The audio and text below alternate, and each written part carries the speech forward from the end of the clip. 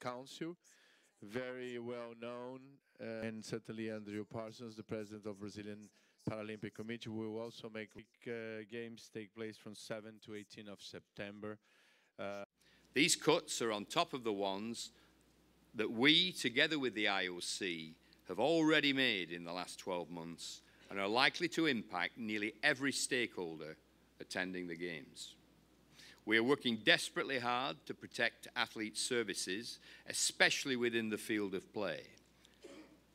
The athletes have dedicated their lives to reaching these Games, and we will do our utmost to try and maintain the service levels and scope that they expect at a Paralympic Games. As we all know, we're going to be talking about Javier Gonzalez. He will be a bit more.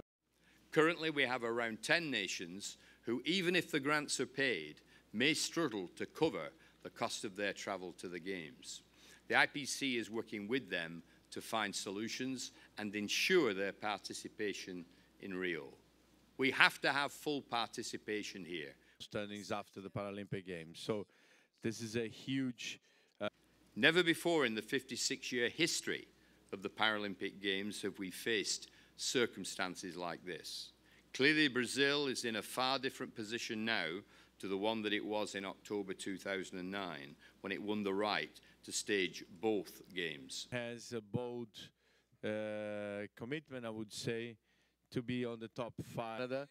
Canada did really well in the Olympic Games, so it's... Então eu queria me dirigir agora mais especificamente ao público brasileiro.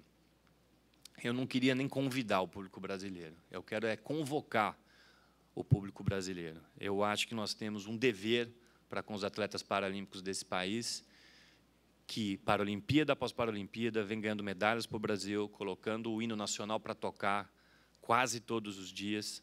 Classic system name and for his comments.